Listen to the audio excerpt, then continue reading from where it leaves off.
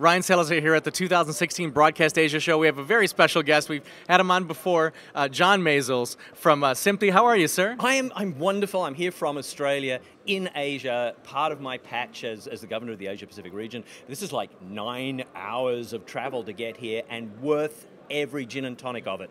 So that's funny. So SMPTE, for the folks that don't know what SMPTE is, right. They should know. Talk about it. They should know. The Society of Motion Picture and Television Engineers. So we've been around 100 years, formed originally to create standards at a time when you could shoot some film and have no idea if you were going to be able to project it ever again on somebody else's equipment. And I'm sure there were many experiences of, I've got my epic in the can, and you put it in somebody's projector and it just ripped to shreds.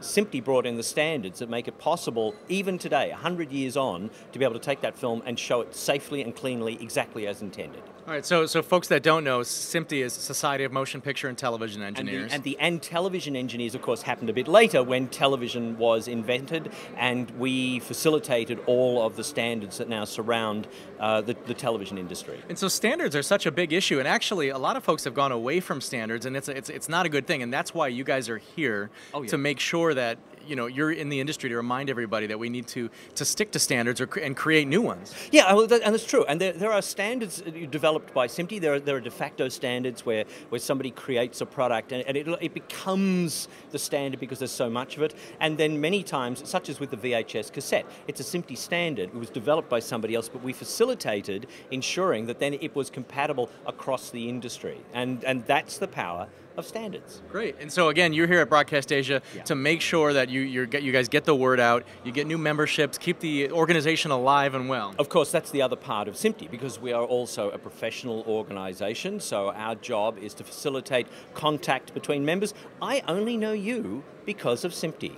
How about that? Because you are a SMPTE member and I am a SMPTE member, and we can contact each other. And it's great for it's amazing networking through SMPTE. Huge for networking, and you and I both have address books that just include really interesting people, that we can go and ask for advice, and that's one of the important things. And then of course there is the education component. So our 3 pillars: the standards, the membership, and the education. And we are working towards now our 100th anniversary conference in Hollywood in October, which is just going to be amazing. And we will be there. It's going to be an amazing event. So we, of course, immediely dated this piece. Exactly. When people look back at it, they'll go, oh yeah, that was Ryan and John talking 200 years ago about standards. Exactly. And SMPTE's still here. Yeah, SMPTE's still here. All right. We will.